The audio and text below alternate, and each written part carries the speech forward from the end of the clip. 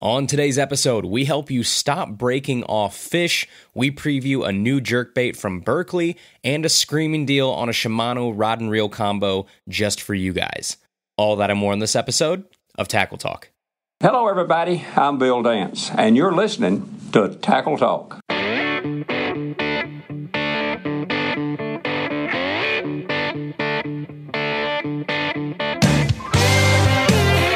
Welcome to the Tackle Talk Podcast, brought to you by American Legacy Fishing and Outdoors. World-class fishing gear, unmatched personal service. Now, here's your host, Andrew Hayes.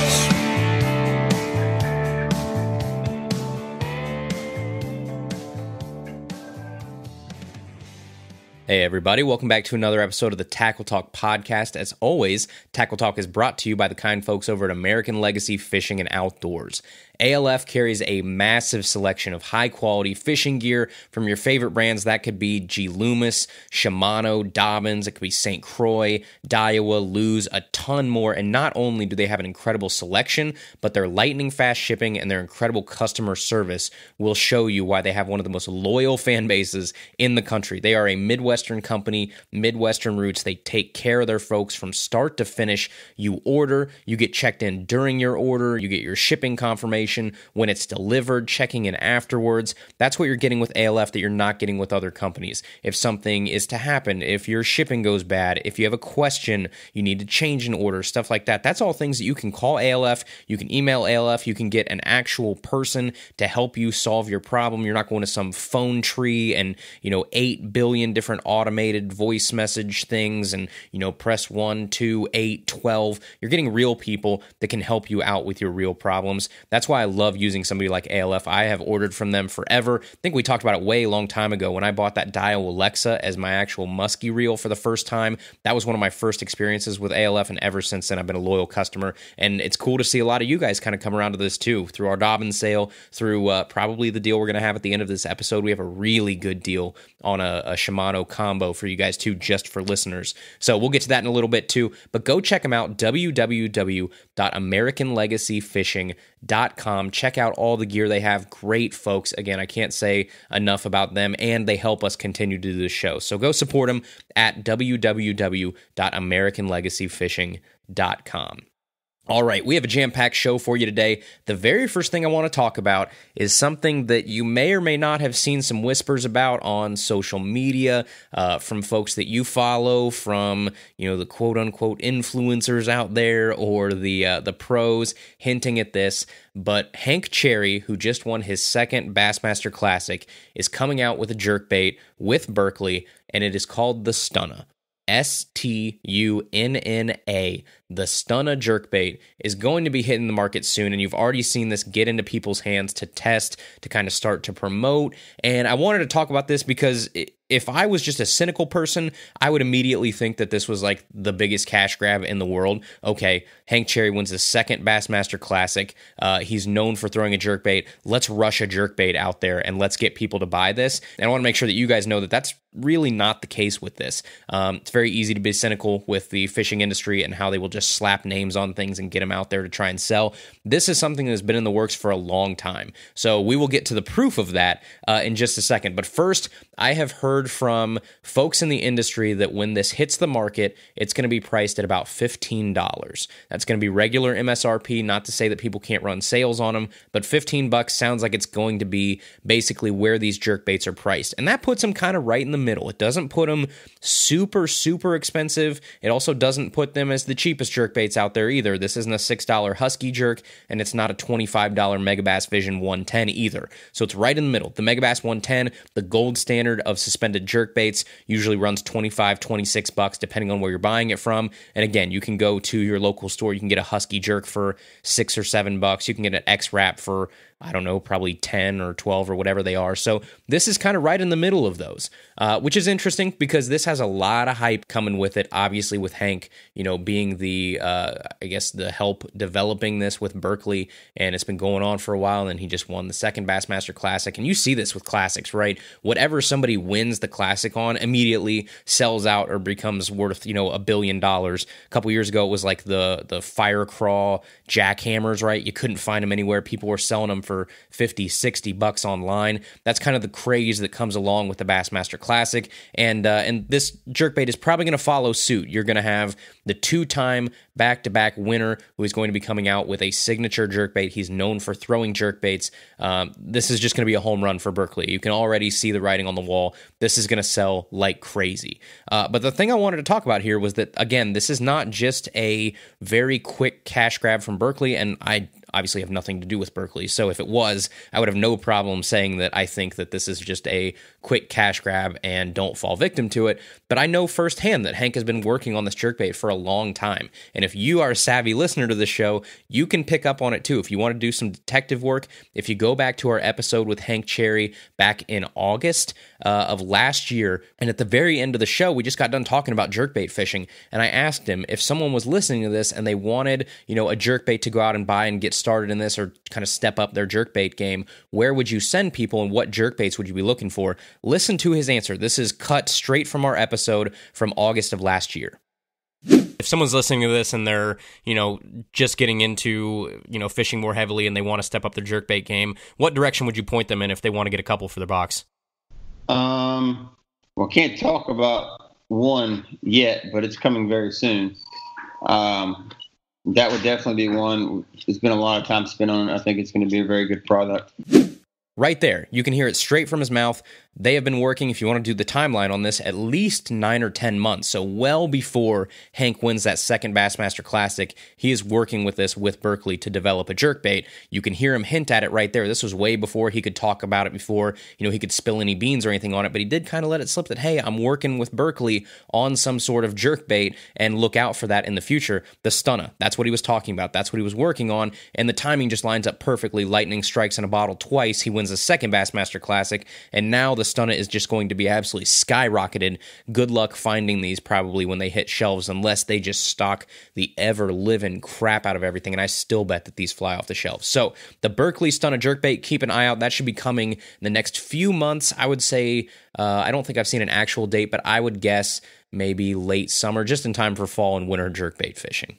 All right, the main reason that we are having today's episode, we are going to get into tips to help you stop breaking off your fishing line. Stop breaking off fish, stop breaking off on hook sets, stop just the frustration of you go to either lift up, you go to set the hook, you go to cast and your lure goes flying, right? When your line breaks, it's the worst feeling in the world, and you sit there and you think, what should I have done differently to make sure that that didn't happen? So we will get to that in just a second. First, a very quick message from the boys over at Dark Horse Tackle. You know that Dark Horse Tackle is an awesome company that's doing some really cool stuff with subscription boxes. A lot of you guys, a lot of you listeners have subscribed and you've got your first couple Dark Horse Tackle boxes. The pictures are awesome to get. You guys have been super pumped with what you're getting, and that makes me really happy because I love recommending companies that I think you guys will enjoy that aren't just the normal companies you hear on every other show, you hear, on every YouTube channel. There's some really cool stuff out there that does not get the publicity that it needs to get. Dark Horse Tackle is one of those companies. It is a subscription box that instead of sending you cheap Chinese knockoff baits or overstock baits or baits that are in the clearance bin, we talked about it a couple weeks ago, but I don't want an Arashi square bill for the 100th time in these boxes, right? That's what you get with other box companies. You're not getting that with Dark Horse Tackle. With Dark Horse Tackle, you get high quality, small batch, custom lures delivered right to your doorstep each and every month. These are companies that you may or may not have heard of, probably have not have heard of because I haven't heard of most of these, but they're cool folks that are making stuff right here in the United States. They're making them in garages, making them in workshops, just bootstrapped, good all-American companies that are making good fishing tackle that they're going to deliver right to your door. And who knows, a lot of these companies you could fall in love with. These could be some of your favorite companies, and you're throwing the stuff that your friends aren't. Your friends are looking at your stuff and saying, what is that? Be like, well, let me tell you. All right. Turn some folks on to some really cool companies, turn them on to cool gear that's made right. great paint, great hooks, great components that you don't really get with a lot of those mass-produced baits. So go check them out, www.darkhorsetackle.com. Click subscribe. You'll see the different options there. They have a starter pack that's like $7 a month or something, where you get a couple baits to try it out. Really cool opportunity. Or you can do the full package. I think it's like $25. But right now, if you use code TACKLETALK30, TackleTalk30 at checkout, you will save 30% off your first month's box just for listening to Tackle Talk, just for being a listener of the show. We'll pass the savings along to you. 30% off that first box, www.darkhorsetackle.com. Use code TackleTalk30. All right, let's get into some tips on how to stop breaking off either on hook sets or casting your lure or whatever, right? Just the break off in general, very annoying. It happens to all of us, and we all go through this kind of rigmarole in your head of as soon as that snaps of why did that snap? And there's a billion different reasons that it could snap, a billion different places that it could happen, where that failure happens. But the bottom line is your line failed, and it failed for a reason. So you need to get to the bottom of why did that line fail, and was it preventable? And sometimes there are fluke accidents where it's not preventable. But like 90% of the time, if you go through this checklist we're about to do, and we're going to talk about all of these, some of this could have been prevented, if not most of this, could have been prevented just with maintenance, with kind of keeping your radar up and keeping your eyes peeled for stuff that you should be checking for. Make sure you're checking your gear all the time and just using the right line in the right way. So let's get into this. First off, when your line breaks, the first question that you should think is, where did that happen? Look at the end of your line. It's really easy to tell, right? Don't reel in, or I guess if you do have to reel in, you know what happened way out there. But, just pull that line up and take a look. Did that line break at your lure?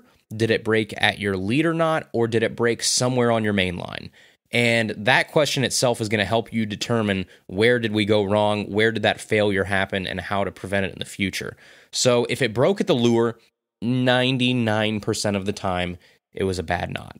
Nobody likes to hear that. Everybody's too proud to admit they tied a bad knot. I tie bad knots. The pros tie bad knots. Everybody ties bad knots. A lot of times you tie a bad knot without knowing you tied a bad knot.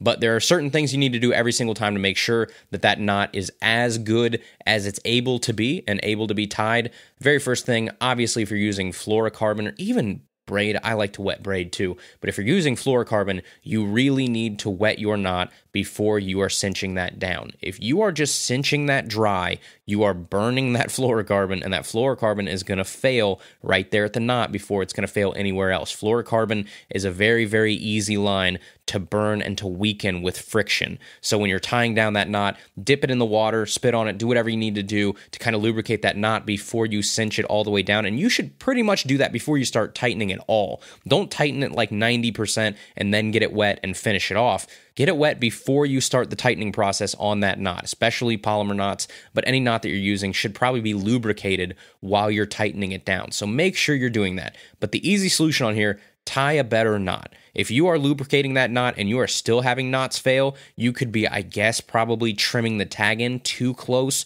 I think it was Gerald Swindle that had a funny bit on this where he's like, I don't feel the need to trim my tag end, the end that you're going to cut off to trim that excess line. I don't feel the need to trim that right at the knot because, what, you think it looks weird or you think fish are going to see it or whatever? They're not worried about the giant main line that's coming off that lure. They're not worried about the tag end. Most people's, I guess, probably rebuttal to that is, well, I want that tag end down as close as I can because it can pick up weeds, especially if you're using, thick line. It sticks out a little bit. It can change the motion of your lure or whatever. Bottom line is just don't cut it right at the knot. Leave a tiny bit out there just to give yourself some play. So if that knot does move on that first hook set or the first time you snag something, or you hook a fish, it's got a little bit of room to tighten a little bit more without that tag end just going right through the knot and then your knot fails. So don't clip that super close to the line and you'll help a little bit there. But also make sure you're checking for abrasion. And abrasion from the knot itself is probably not coming from timber or rocks or anything like that. The two things I can think of that would lead to abrasion on your knot. First and foremost, reeling that lure all the way up to your guide. When you reel that lure all the way up to your guide, what stops the lure from going in? It's either the lure itself or it's your knot. Your knot is going to hit the edge of that guide before your lure comes up and hits the guide and stops, the tip on your rod right there. So don't reel your lure all the way up. All you're asking for is that kind of, insert up there to start rubbing on that knot. And the knot is not meant to be rubbed on by those. Line, yes, line goes in and out of your eyelets all the time. Knots don't really do so well when they're met with something that can stop them or something that can catch them, that just gives you a chance to weaken your knot. So don't reel it all the way up to the tip of your eyelet when you're, done fishing or whatever. Just hook it to one of the other eyelets, hook it to the keeper near your reel or whatever rod you're using, find a way to hook that somewhere else. And then the very last thing is it could be abrasion from the weight that you're using, especially if you're using a Texas rig or some sort of free moving weight up there. What's that weight doing all the time? That weight is coming down and kind of smashing your knot right there, right? It's going up and down. A lot of times people will peg their weight. I peg my weight all the time too. So it'll kind of go up to the peg, and then when it comes back down to, gravity takes it right back down to your hook, it's usually not really hitting your hook, it's hitting your knot. So that's another thing that could be, if you have sharp spots on the bottom of your bullet weight or on the bottom of your worm weight or whatever, that can kind of weaken your knot a little bit too. Easy solution on that, put a peg between your weight and the knot. It's not going to really hurt anything at all. Just put a bobber stop or a peg between your weight and your knot, not just above your weight to keep it from going up your line. So when you're rigging this up, bobber stop goes on your line, weight goes on your line, another bobber stop goes on your line, and then tie your knot. So easy ways to kind of protect your knot a little bit. That's kind of the name of the game there, is protecting your knot after you've tied a good knot. But if you're breaking off at your lure or at your hook, 99% of the time, it is going to be because you tied a bad knot. Nobody wants to hear that. That is just the cold, hard truth. So now what happens if it's breaking off at your leader? Same thing, right? I have this happen a lot of times, and it's not necessarily, an end-all be-all kind of thing, but a lot of times if I set the hook really hard, if I, get snagged and I'm trying to, whip that off or something, my line will break at my leader knot. And that's just because at some point, something is going to give, and that's kind of an overarching theme of this conversation. At some point, and a lot of times when there's a lot of stress on your line, something's got to give. It's usually not going to be your hooks on your lure that are going to give. Sometimes they will, and those will bend out and you'll get your lure back. And it's usually not going to be your rod or your reel that fails. The, I guess, kind of least strong thing, the weakest thing in this whole equation is usually your fishing line. So it has to break somewhere if you're putting too much stress on this whole, I guess, from start to finish, from lure to line to rod and reel. Something has to give. A lot of times it's your line, and a lot of times in that line, the weakest spot, it's going to be your leader knot. And again, it can come back to you didn't tie a great leader knot. Not every leader knot that I tie is fantastic either. They get the job done. Just do a double uni knot, but I am sure I make mistakes in my knot tying process that lead to that being the weakest part in my whole line, and it kind of makes sense. So if that's the case, just do your best. Tie those double uni knots. Tie whatever knot you're using to attach, like your braid or your fluorocarbon together, or your braid to mono together, whatever you're doing. Just try your best right there. But just know that if your line is breaking at the leader knot itself, and you can find that by reeling it in, and you'll look, and a lot of times you'll have a little bit of that, the leader still on there, or the end will be really curly or whatever, because that's where your knot was. Really easy solution there is just get better at tying your leader knots, or don't stress out your line enough where something has to break and it ends up being your leader knot. That's, a lot of times the case too. And that's kind of one of the opposite sides of this conversation, is that's why a lot of people use leaders, because when they get snagged and they need to break off their line, they don't have to cut their line right at the tip of the rod, and then you have 50 foot of line out there that not only did you waste and did you lose, but is now out there in the water that someone else could get snagged on, that, wildlife could get hurt on, whatever. A lot of people will use leaders, so when they need to break off, the first thing that breaks is that leader knot. So yes, you lose your lure, yes, you use a little bit of line, but you don't lose a ton of line like you would if you were just using a main line. So it's kind of one of the necessary evils of using a leader. That's going to be a lot of times where you break off, whether it's on purpose or whether it's not.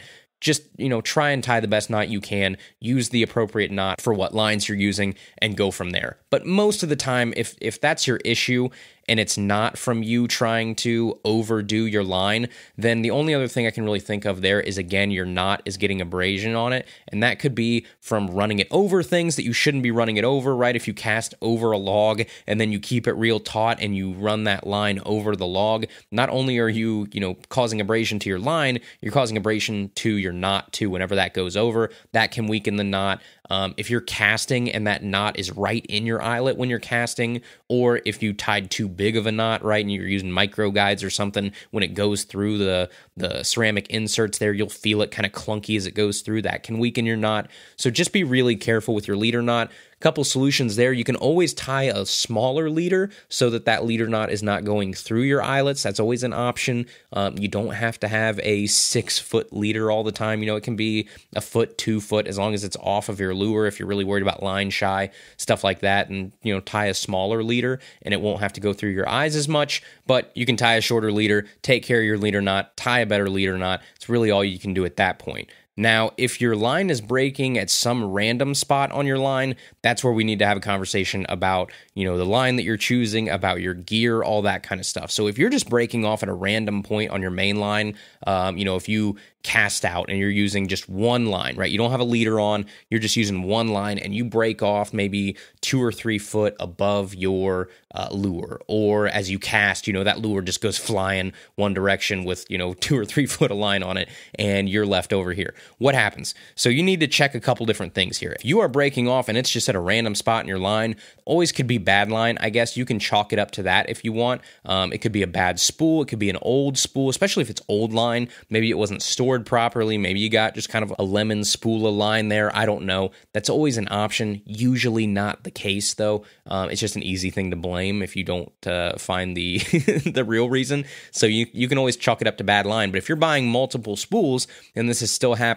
it's not the line's fault. It's something that you're doing, or something that with your gear you're having an issue we're going to get to in a second that might be the cause of this, and it's not the line's fault. So yes, theoretically it could be bad line. Usually not the case, though. So then what could it be? It could be a bad eyelet. Probably 80% of the time when I'm breaking off and I'm having issues and I'm getting frustrated with this, it's something on my rod, it's something maybe on my reel that we'll get to in a second that's causing the nicks in that line. So the first thing could be an eyelet.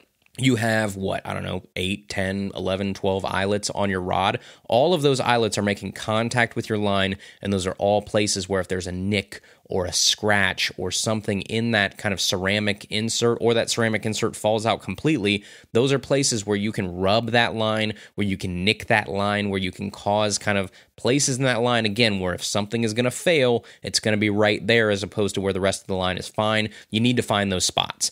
How do you find the bad spots on your eyelet? Easy way to do it, obviously, just very, very closely inspect every single one of the eyelets on the rod that you're having a problem with.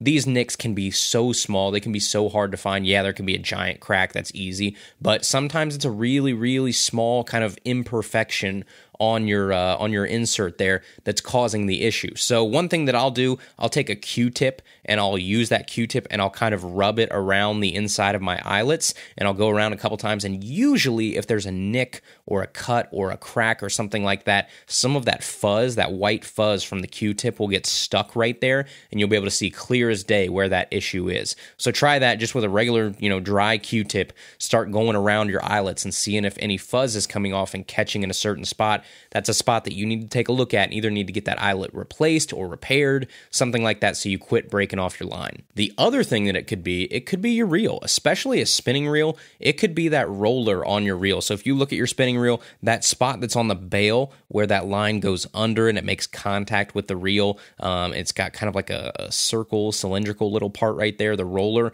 That could be an issue too. If you have a spot on your roller where there's a nick or a crack or a scratch or something like that, that can also affect your line. So if you're seeing line just all over your line that's got issues with it too, all the way down to your reel, that could be an option. Take a look at that. I've had that happen before with some reels, especially with braid. It's very easy to tell with braid when things start fraying. When that braid is dry and you're taking a look at it and it's got little fuzzies all over it, you know that something's wrong and you need to fix it. and that's how I've found the issues on either my rod or my reel, is looking at especially light braid. You can see really quickly where you're having issues. So check your reel. If it's a casting reel, it can still happen too. Usually it's going to be at that line feeder, that little thing that's on the worm shaft that goes back and forth as you're reeling in. The only spot really that has contact with your line. Check there too. If there's a scratch, especially at the bottom of it, you can nick your line there too. If it just feels sharp, you might have to file that down a little bit or sand that down. That could always be an option too. So check your reel, check your rod, check places where there's contact with your line, and if there's any nicks or scratches or anything like that, you need to fix that, because otherwise, for the rest of time, if you're using that rod or reel, you're going to have these issues. Nothing's going to be fixed. You're going to lose fish. You're going to lose lures. You're going to have a really bad time. So fix your issues there with your gear. Okay, so then what if it's not any of those? What if it's not that, maybe you tied a good knot. Maybe there's no spots on your gear where there could be abrasion coming from your eyelets, from your rod, your reel, anything like that. The next thing you need to check, make sure you get in the habit of frequently checking your line after you catch a fish, after you break off, after you go in a tree, anything like that. Make sure you take your fingers and just run your fingers down your line, especially the first 4 or 5 feet of your line from your lure up. Just run your fingers down your line. You should be able to feel really quickly if there's any nicks, any imperfections in that line, and if there is, retie your line. And I used to be that guy. I know. I used to be the guy that would get hung up in a tree. I'd get my lure back and I'd send it. I would catch, 3 or 4 fish. I wouldn't check my line. I'd send it. I would feel nicks in my line after I got hung up. I'd be like, it'll be all right. And I'll still start casting. And then I would be the same guy that would be really upset the next time I lost a big fish, the next time I lost a lure, things like that. Don't be that guy. Check your line frequently. If you feel a nick, retie, no matter how little, no matter how minuscule, retie. End of discussion. If you are not retying after you're feeling nicks in your line and you're still kind of ignoring them and fishing, this whole conversation is pointless. That's where your line is going to fail. So after that, the next question could be upping your line choice. If you're doing everything right and it's just not working out and you're still breaking off, try upping your pound test. If you're on a spinning reel, and you're throwing 10 pound and it's just for some reason not working, go up to 15. Give it a try, especially like me. I like on spinning reels to throw, 8, 10, maybe 12 pound line. If that's not working for you, there's always the option of going up a couple pound test, and that should help the problem too, as long as, again, it's not any of the problems we already talked about. As long as you don't have a nick in your eyelets, you don't have a nick on your rod or your reel. If you do, you can up your pound test all day long, but you haven't fixed the issue, which was you have a piece of gear that is malfunctioning. You need to fix that. So heavier line doesn't always work. You might be able to go up, heavier line and get 30 more casts out of it with that nick in your eyelet, but eventually it is still going to fail you. So other thing you probably need to think about too is setting your drag right. If your drag is locked down, like I had this happen the other day, and it was a mistake and it was my fault, and there's nothing that the rod, the reel, the line, the fish, anything could have done about it. I got snagged. I tightened my drag all the way down on my spinning reel to try and break my line. I broke my line. I retied, and then I threw out for another cast. I hooked a giant smallmouth, and it broke me off. And you know why it broke me off? Because I still had my drag locked down from when I was trying to unsnag myself. Idiot move, stupid move, user error, was not the line's fault, nobody's fault but my own. If I would have loosened that drag even just a little bit to give that fish a little bit of play, because again, I was using 10 pound braid, that is not meant to have giant hook sets with the drag locked down. It is meant to have, medium hook sets with the drag, adjusted appropriately. I would have landed that fish, but I didn't because it was a stupid mistake and I forgot to untighten my drag, loosen my drag from when I was snagged. So make sure your drag is set up appropriately. That's obviously a whole different conversation on whether you're using single hooks, you're using treble hooks, you're using different kinds of line, what rod you're using, all that kind of stuff. That's a whole different episode that we would probably have to do. But set your drag appropriately for the line that you're using, for the lure that you're using, so that, again, you don't get into the situation where if you are putting too much effort and too much force on this line, something has to give somewhere. Don't get in that situation. Do everything appropriately, and that line should not have a reason to break, especially, again, if your gear is good, if you're doing all the steps that we're talking about today. Last but not least, there's always the option of trying a different brand. If you have tried everything on this list, your knot's good, no abrasion, nothing wrong with your rod or your reel, you're using the appropriate pound test, your drag is set right, and you're still having a bad time, try a different brand of line. I mean, seriously, there are certain lines that I just will not use. Like, I would almost rather stay home than go fishing with certain brands of line. One of those I'll say right now, Seagar Red Label, trash. I'd rather sit at home and watch videos about fishing than go out and fish with Seaguar Red Label. I have broken off more fish probably with Seaguar Red Label than I have with probably all the other lines out there combined. But then there's other Seaguar lines that I really like, Invis-X and Braze-X. All of those are really good. Red Label, though, trash. So if that's your issue, I could have sat there till I was blue in the face and tried all of this stuff, but if I was still fishing bad line, I'm probably still going to have these issues at some point or another. So finally try a different brand of line. I've used Sunline now for a lot of those things that I was using Red Label for back in the past, and I've never had an issue with it. I almost have the point where it's hard to break, because, when I get snagged and try to break off my line, I feel like I'm going to explode my reel before the line's going to break. And it's just the difference in different brands. It can be the exact same pound test. Both are fluorocarbon. One of them is going to break way before the other. And price a lot of times will reflect that. If you look at the price of Sunline Sniper and the price of Red Label, obviously there's a difference there. There's also a difference in the line. So there's some quick tips on how to not break off as frequently or to break off less on fish in the future. Tie good knots. Don't burn that line. Be aware of abrasion, check your line often, check your guides on your rod, check your reel, set your drag appropriately, use the right pound test for your application, and try different brands.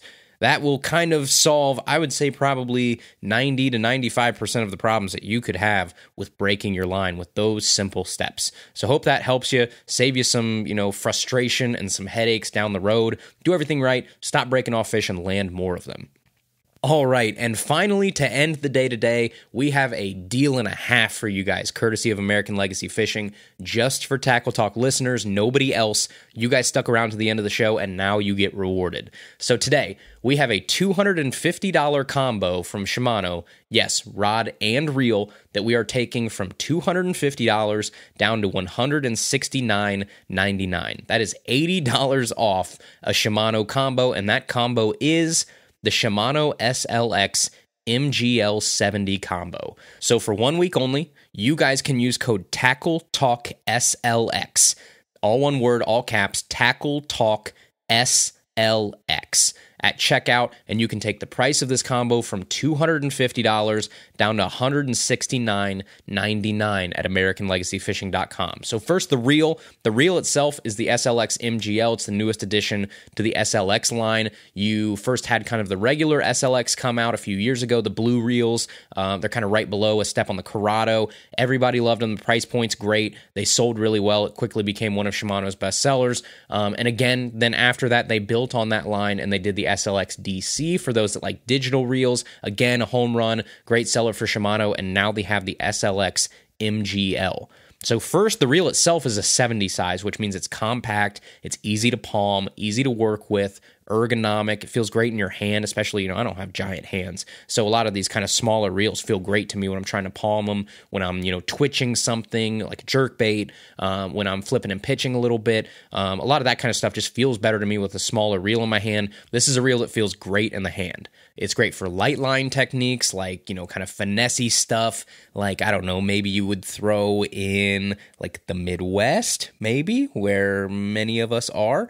It's a great reel for that. So anything that you guys need, it's a very kind of versatile reel too. Cherry on top is it has the MGL spool, which has some, Isaac Newton stuff with inertia and stuff that I probably should know if I paid attention in physics class. But straight from Shimano, it says the new lightweight Magnum Light, which is what MGL stands for, Magnum Light. Spool design significantly reduces the moment of inertia, allowing anglers to experience greater casting distance and accuracy with a wider variety of lures. So right there, straight from Shimano, simple, easy. It's meant to cast farther. It's meant to have more accuracy.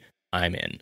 The best part of this deal, you get to build the combo. That's the cool part about this. They're not just giving you one or two preset combos. You can make the combo whatever you want. So if you go to AmericanLegacyFishing.com, you search that SLX MGL combo. There are 3 different gear ratio reels to choose from. You can go 6-1, 7-1, 8-1. You can go right or left-handed. And then you can choose from one of 13 different rods. So you can build your combo for whatever you're looking for. If you're looking for a Texas rig or a jig setup, boom, do the 8-1 gear ratio reel with the 7-2 medium heavy rod.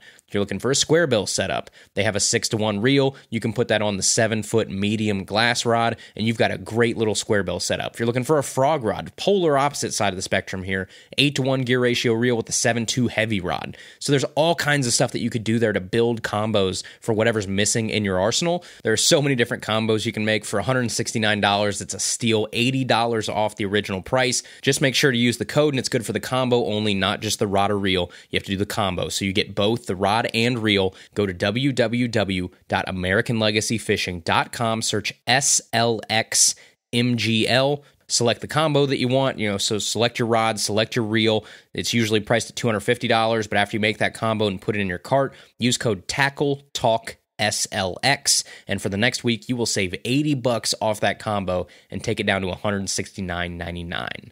All right, that is today's episode. Thank you guys so much. Hope you enjoyed that.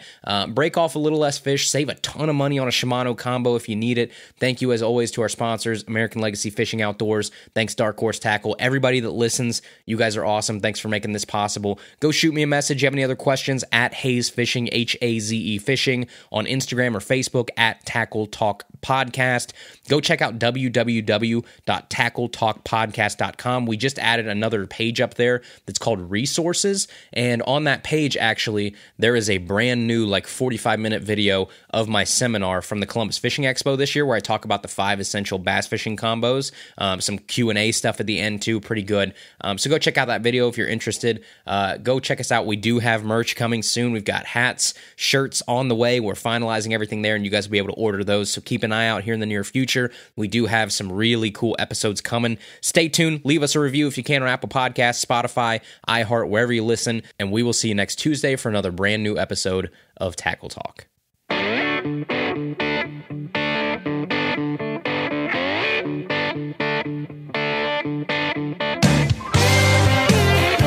Thank you for listening to the Tackle Talk podcast.